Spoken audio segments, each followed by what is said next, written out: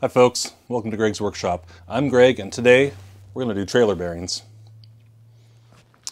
Probably one of the most important maintenance items on any small trailer, boat trailer, utility trailer, whatever, is the bearings. These things can get dry, they can get worn out, they get overheated, and when that happens they often break and this goes flying along with the tire. So I'll show you how to put them together properly from the start. This is a brand new axle and a brand new hub and I have brand new bearings. So we'll take it just from clean in case maybe you want to replace your axle or... So what do we have here? This is a trailer axle, this is the stub, this is where the bearings ride. This is the hub. This hub already has the races installed. And the races are tapered, you can see. The bearing is tapered, and the bearing, once it's greased, will sit in there just like that and spin around. Two bearings, one on the front, one on the back. A grease seal goes around here that rides on this surface to keep all the grease in. Additionally, this particular axle has an easy lube, so there's a grease fitting right here, a zerk, and the tube, or a hole rather, cut that goes through here and out here so that you can pull a cap off, hook a grease gun up to that, grease it, the grease will come in the back and it'll push it out the front. So that way you can make sure you have fresh grease. So we'll start by packing the bearings. So there's a few different ways to pack bearings. You can buy a machine where you clamp this bearing in and force grease in and it gets all the grease in here. What you're trying to do is get all the grease in here and in amongst these roller bearings and out both sides. I hand pack. I learned this from a guy that was a Marine Corps CH-47 helicopter mechanic. They had to hand pack all the bearings. So I'll show you the method that he taught me. Les, if you're watching, thank you for that. So a little bit of grease in the palm of your hand. You take the bearing with the wide edge down and you just take little bites and you work it in until it starts coming out the top. So you can see right here it started coming out the top between those two roller bearings. Then you just pull that extra grease out of the middle because there's always extra grease in the middle. Move over just a little bit, keep going. So I have my bearings packed. I'll show you how to assemble it, but first I want to talk about what we would be doing if this wasn't a brand new setup. If this was a used setup, our bearings wore out, the thing got overheated, you wanted to replace the bearings and the races. Very important when you're replacing to replace both the bearings and the races at the same time.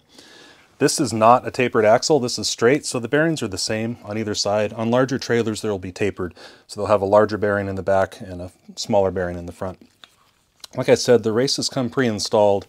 If I was going to take these races out, if they were old races, I would take a screwdriver or a punch, and you can kind of see in here, there's just the tiniest little lip right here, right up here. So you get that in there, and you pound on it, and you move around and you pound on it until the whole thing comes out. To reinstall a new one, you need a bearing race and seal driver set. You can see this is tapered, just like the race. You would put it in square, and you'd hammer it home, make sure it's driven down nice and flush and snug, and then install the bearing. So the first bearing we want to install is the rear bearing. Reason being is that we need to put in the oil seal. So bearing's in there, it's in the race nicely.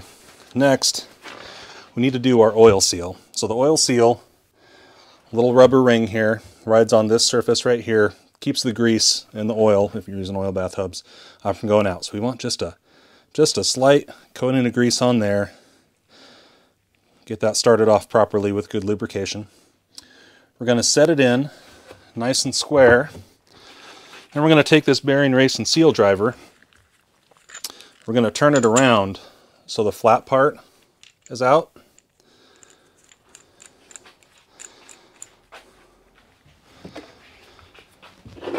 Then we'll take a hammer and we'll drive it in. So again, you want to make sure this is nice and square, not driving it at an angle. So right here I can feel this part's going down a little deeper than this one, so I need to tilt this just a little bit to get it squared up. And you want it flush all the way around. You don't want it too deep, you don't want it too shallow. You want it just exactly flush.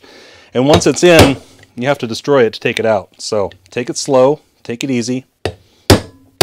Make sure you do it right the first time.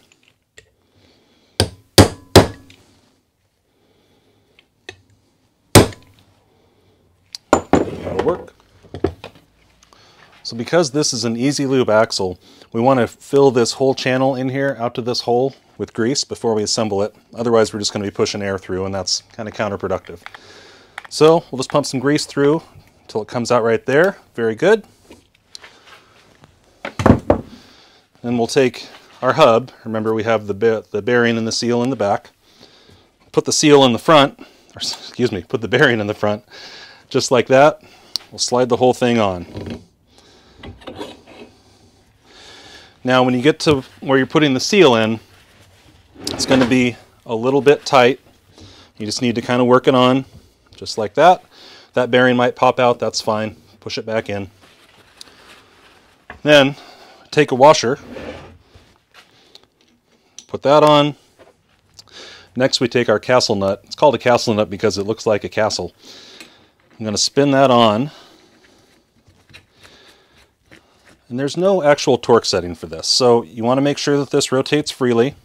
Make sure there's no play front and back. You don't want it so tight that it stops turning, but you don't want it so loose that it rattles around. So once you get it roughly where you think it should be, there's a hole in here, and in that hole we'll put this cotter pin. If this was not an easy lube axle, there would be a hole straight through. Because it's easy lube, the hole is kind of at an angle here. There we go. This cotter pin doesn't really take any load. It just keeps that castle nut from spinning off, so with road vibration and whatnot. That should work. Now if we were using a regular axle, again, that wasn't an easy lube, we might put just a regular metal cover on it, or we might put a bearing buddy on it, which is a metal tube with a floating plate in here with a spring. So you grease it up, hit the grease on the zerk in there, pump it up, and it comes out, and then that spring pressure will force grease in. But because it's an easy lube, we have this cover. So metal cover, the rubber cap that goes in the center. To install this dust cover, it's going to be kind of similar to that oil seal. You want it in there straight, you don't want it crooked. You can try hammering it with a hammer. If you have a large enough hammer, you can do it right there. I'm going to use a wooden block to spread that hammer force out.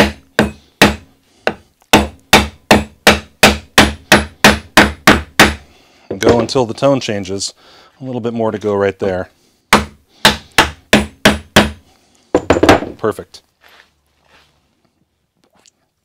And lastly, because this is an easy lube axle, we're going to fill this whole thing up with grease. Got my fancy lock-in loop here, and I'm just going to pump this. And we're going to push grease in from the back to the front, get all that air out, get the whole thing full of grease. It's going to use probably half a tube. That's okay. Grease is cheap compared to a tow bill.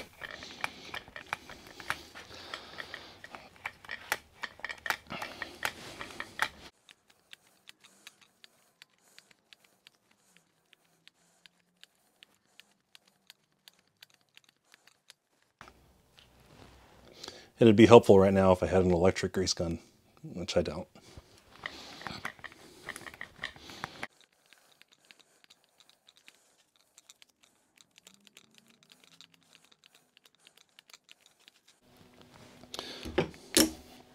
It's probably kind of hard to see on the camera. Let's see if I can get a better angle.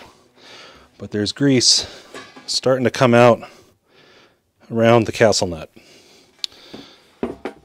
That's pretty good. It's starting to fill up all the way around here. This still turns nice and freely. I think we'll call that good.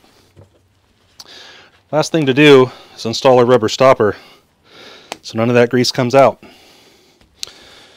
And there we have it. Free turning, freshly greased, brand new hub. Now, what am I doing this for? What's this going to go on? Well, you'll just have to stay tuned. Folks, if you enjoyed that video, go ahead and give it a thumbs up, subscribe to the channel, ring the bell to get notified of new videos every other week, roughly. Leave a comment or question down below, and I'll see you next time on Greg's Workshop.